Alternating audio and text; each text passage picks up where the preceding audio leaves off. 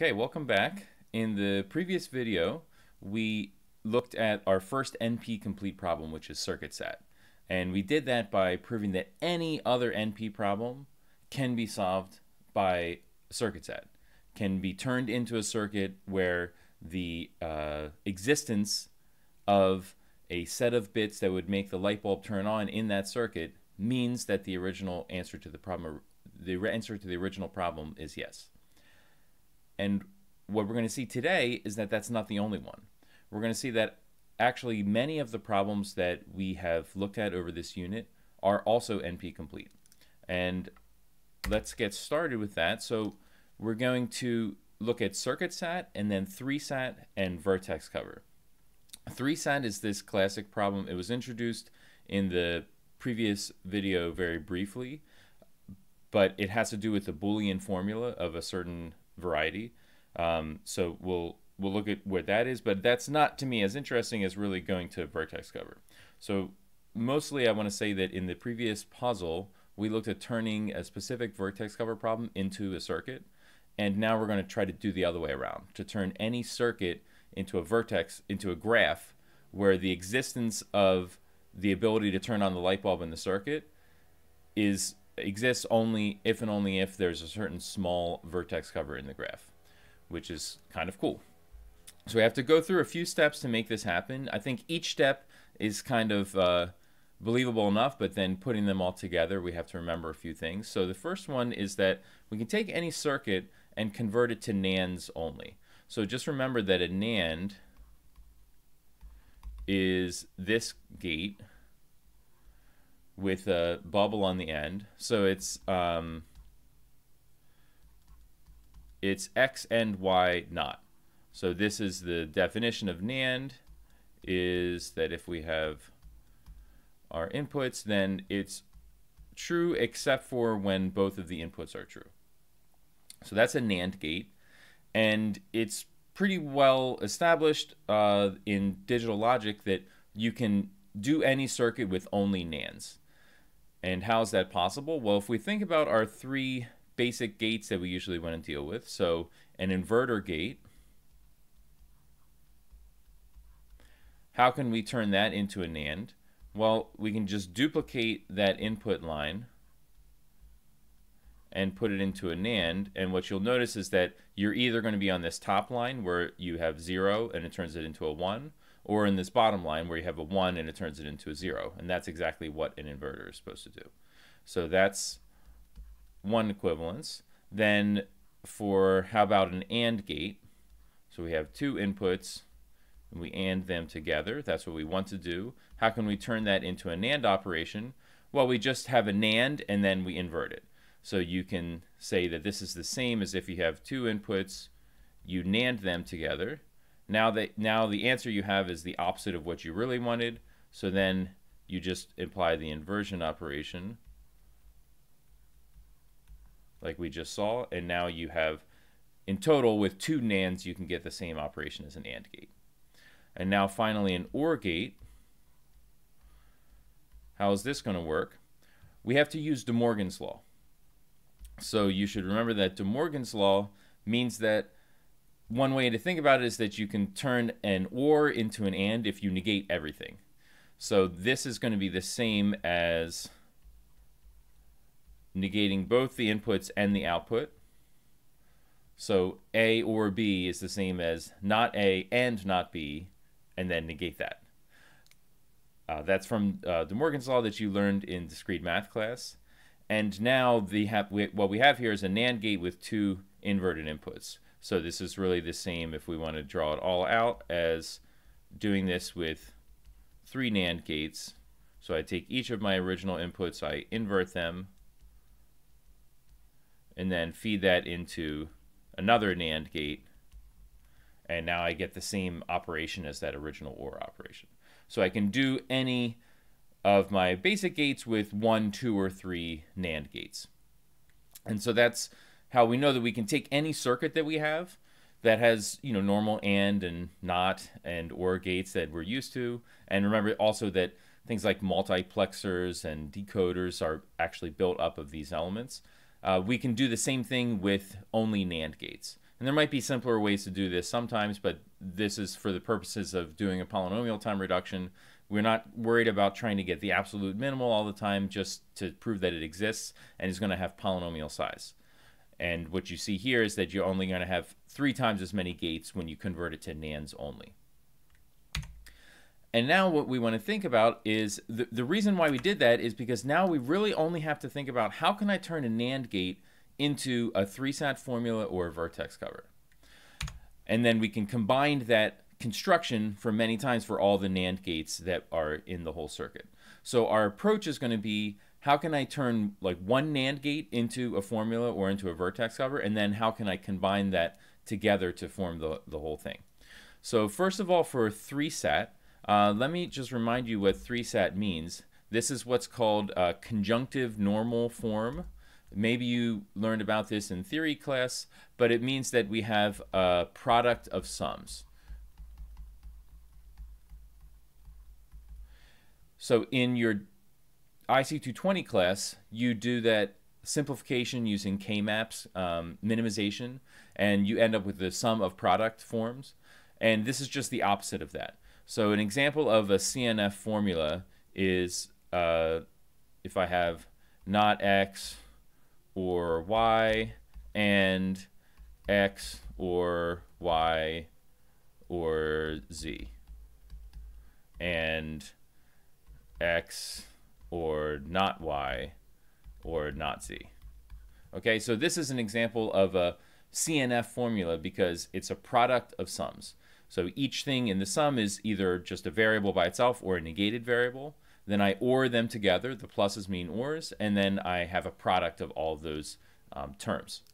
And a 3-SAT just means that we have at most 3 sums in each sum. At most 3 literals in each term.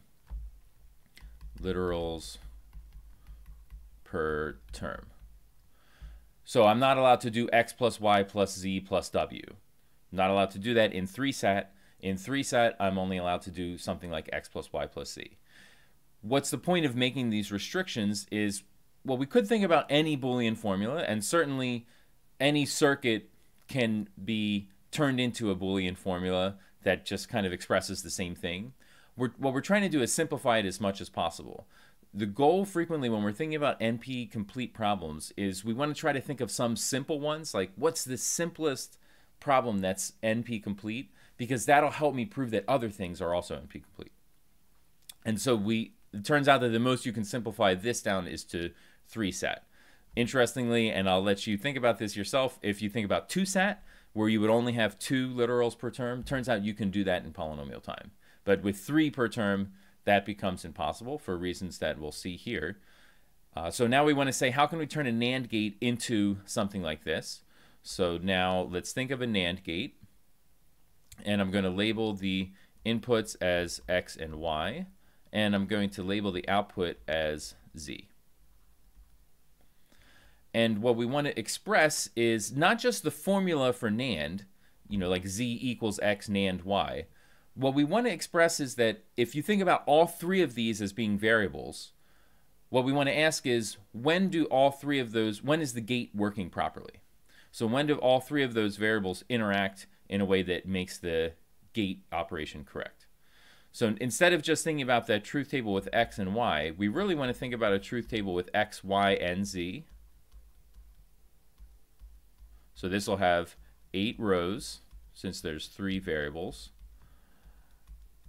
And what I want to think about is not the NAND operation itself, but like, is the NAND working correctly?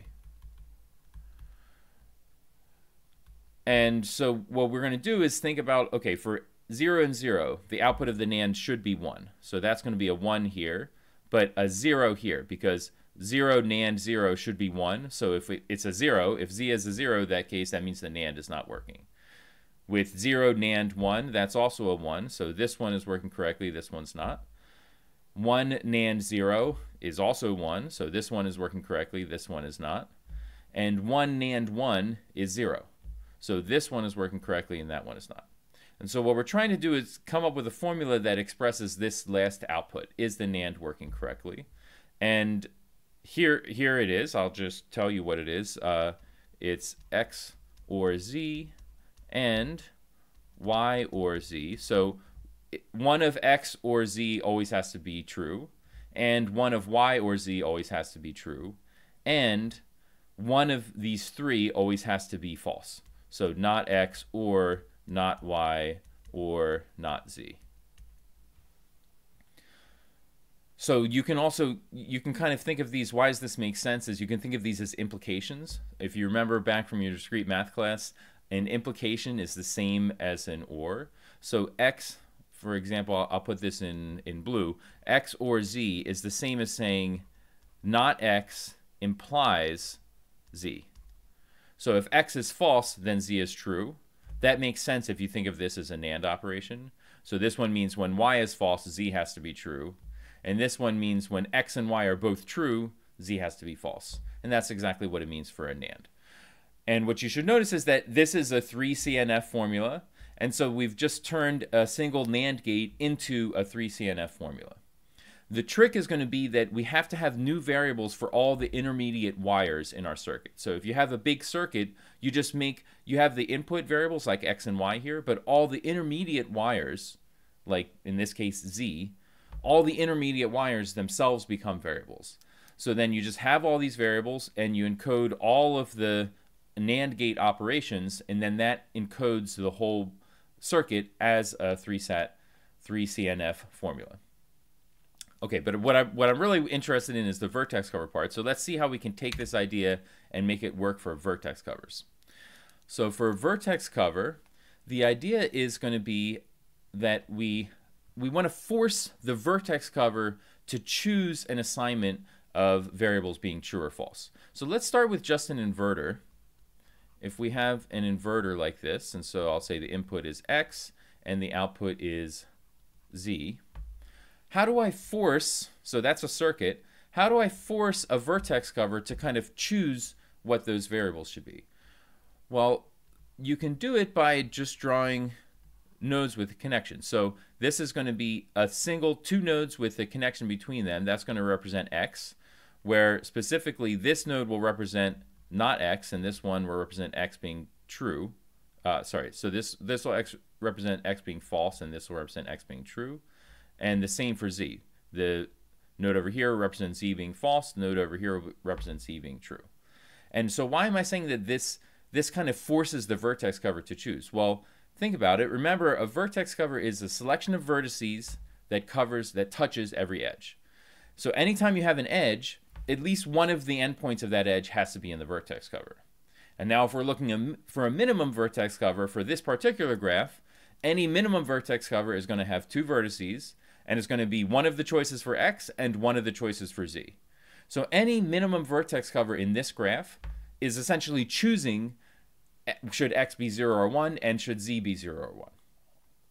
Okay, so that's a crucial idea. That's cool. But that's not enough to say that this circuit is represented here, because in this circuit, it's impossible that X and Z are both true, for example. But in the vertex cover, of course, you could choose this vertex over here and this vertex over here for Z and say, okay, they're both true. I have a vertex cover. So we have to add into this graph something to force the operation of the inverter to be correct. And so if we think about this as a formula, I didn't even write this on the last slide, but it's the CNF formula for this inverter is that X or Z, one of them has to be true, and not X or not Z, one of them has to be false. That kind of makes sense. For an inverter gate, one thing has to be true and one thing has to be false. It can be either way, but that's how an inverter works. And so now how do we represent these OR conditions in the graph? We just add extra edges. So what does it mean that X or Z has to be true? I just add an edge there to say that one of those two endpoints of that edge has to be true. And now for not X or not Z, I'm going to just add an edge right there. So I end up with this box shape, and that forces that the only two size 2 vertex covers are kind of two corners, where X is 0 and Y is 1. or where x is 1 and y is 0. Anything else would either be a larger vertex cover or wouldn't be a vertex cover at all. So what we've just done is made a graph for this simple inverter circuit that the existence of any size 2 vertex cover in this graph corresponds to a way of making this circuit work correctly. So now we want to extend that idea out to what we were really interested in, which is a NAND gate. So let's think about that. We have a NAND gate with x and y as inputs and z as an output. And just remember from the last slide, we already figured out that this can be encoded as x or z and y or z and not x or not y or not z. Okay, so now how are we going to turn that into a vertex cover? We will do the same thing, first of all, of starting out with these straight lines, one for x, one for y, and one for z. Because again, that forces the choice of 0 or 1 for each of these variables, which is great. Now we have to also encode these conditions of the NAND gate working correctly. So these simple ones are easy. We can do the same as before. So like x or z, that just means that we draw an edge between, on the other side, between x being true and z being true. So this forces that one of these two variables has to be set to true, which is exactly the same as having this in our Boolean formula. Okay, and then we do the same thing with y or z, just makes an edge right there. And now this one is the tricky part. Not x or not y or not z. How do we force one of these three to be set to true?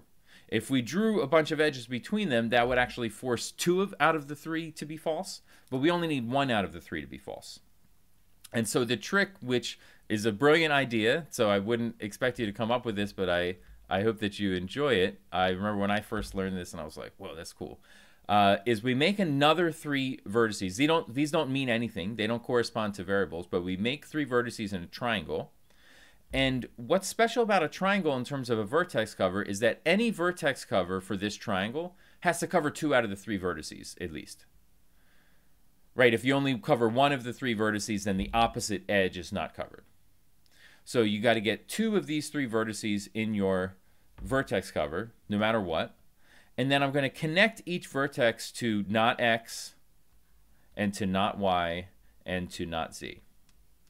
So now I have definitely 2 out of these 3 vertices have to be covered, but I also have these 3 edges connecting away from them. So what that means is that for whatever vertex is not covered, so one of these vertices is not need to be part of the vertex cover, but then, like let's say I choose these 2 as part of my vertex cover, then I have to choose not y also as part of my vertex cover. So it's kind of forces in whichever one of these 3 is not part of the triangle has to be part of one of these Boolean assignments. And so this ends up having this graph right here with now twice as many plus 3 vertices and roughly that many edges, encodes and has a small vertex cover if and only if this circuit is working correctly and has an assignment of x, y, and z that work. And so now we know how to turn any inverter or any NAND gate in a circuit into equivalent edges and nodes in a vertex cover that kind of forces the assignment to correspond. So now let's look at an example to make this real. Here's our starting circuit. It's a pretty simple one. Hi, there was another example that I was about to do here, but it ends up being too long, so I'm cutting it out from the recording. It's going to be a little bit of an awkward cut, and we're going to do some practice with this in class. Okay. Okay, so if you count this up, we have 1, 2, 3, 4, 5, 6, 7, 8, 9, 10, 11 vertices. That is the minimum vertex cover in this graph. And if you check the assignment of variables, x being 1 and y being 0, that exactly corresponds to a 1 and a 0 here in the original circuit. And if we run these through, 1 or 0 is 1. The 0 gets negated to 1, so now we have an and the output is 1, which means that the light bulb turns on and we're happy. So the existence of a small vertex cover here exactly corresponds to whether you can turn the light bulb on in this original circuit. This means that vertex cover and 3SAT are both NP complete, because we knew that vertex cover is in NP. We proved that a week ago or something. And now we also know that circuit sat reduces in polynomial time to vertex cover. That's what we just proved here. But circuit sat was already NP hard. So therefore, we can say that VC is NP hard and a member of NP. So VC is NP complete. And there's a whole bunch of reductions like this. So I'll mention a couple more. So we just, what do we start with? So circuit sat is kind of our starting point, our original NP hard problem. And we said that 3SAT can solve that. So therefore 3SAT is also NP complete. And vertex cover also. But now think about what we already knew about vertex cover. We saw like a week ago, we did a reduction from vertex cover to hit set, the hitting set problem. And because hit set is also an NP, now that's also NP complete, right? So we already had that reduction from vertex cover to hit set. Now that we know that vertex cover is NP hard, that also tells us that hit set is NP hard. Therefore, hit set is NP complete since it's a member of NP as well. We can also reduce, which I won't have time to do in this video, and it's a little bit beyond the scope of this class, but I encourage you to look it up because it's kind of cool. You can reduce vertex cover to Hamiltonian cycle.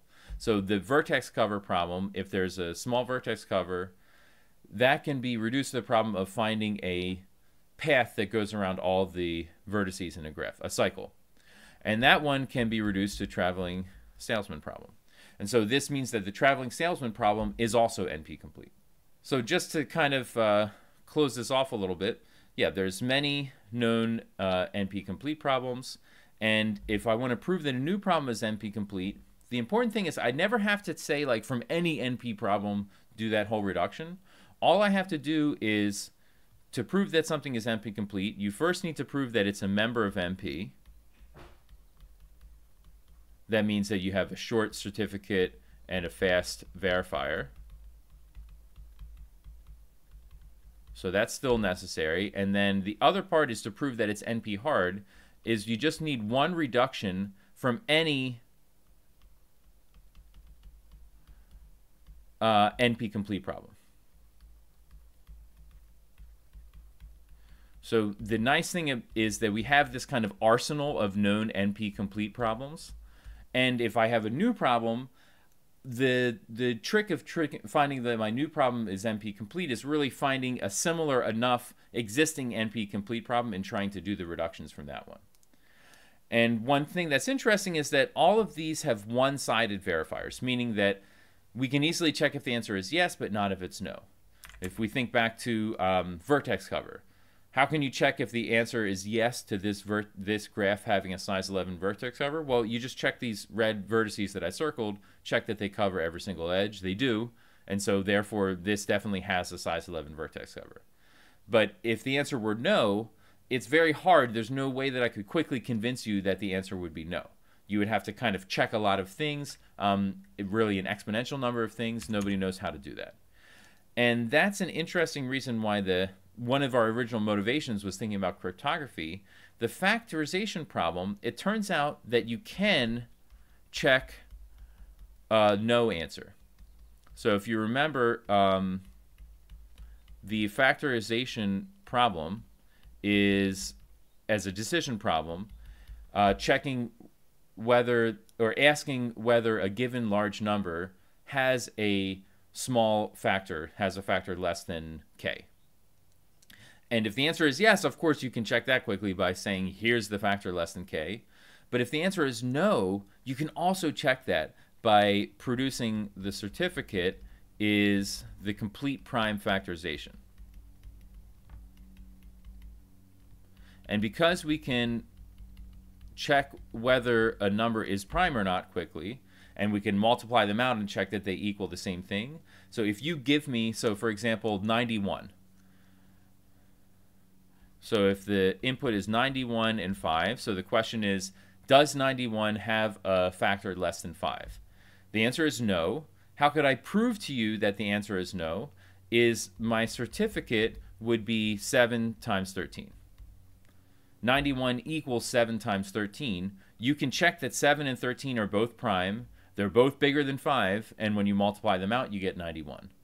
And so you can quickly check a no answer as well as a yes answer, and that means that factorization is almost certainly not NP complete. Probably not NP complete.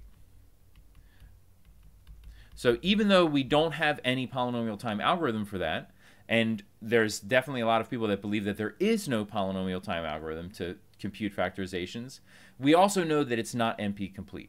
So it's what's sometimes called NP intermediate. It's like between P and NP. And so the picture kind of gets more complicated as time goes on. But what's interesting is that the fact that it's not NP complete seems to be related to the fact that factorization can be solved quickly by quantum computers. But these NP complete problems seemingly cannot be. So there's a lot of work in cryptography to try to base cryptography on NP complete problems like hitting set or vertex cover or something, instead of on factorization, which can be solved quickly by quantum computers. So in terms of our current classical computers, factorization and vertex cover and Ham cycle, they all can't be done in polynomial time. But it turns out that these NP complete problems are really important for thinking about what's resistant to quantum computer attacks. And so this is some of the questions that we've kind of talked about a little bit, and what are the beliefs of everyone. But we really can't prove that any of these things are definitively true, like fact not being NP complete, because the fact is that we still don't know whether P equals NP. So if P equals NP, all these questions kind of become trivial. If P equals NP, then factorization and all these other things can be done in polynomial time, and still no one can prove that it's not. But these are some of the, when we're talking about one-way functions, this really means crypto. And as we kind of mentioned before, if you think about it, the nature of cryptography is that you can quickly check the answer. And so if P equals NP, at least some of the notions of cryptography that we think of kind of don't exist or aren't possible. And quantum computers can solve some problems like factorization, but don't seem to be able to solve any NP hard problems. And we also talked about the role of randomness. So this is just some of the questions that researchers are thinking about as they think about these complexity classes and stuff. So I hope you've enjoyed our little foray into it in this class, and that's it for this unit. We'll start on new things next time, just to kind of finish off the semester with a little bit of fun. Okay, thanks a lot. Bye-bye.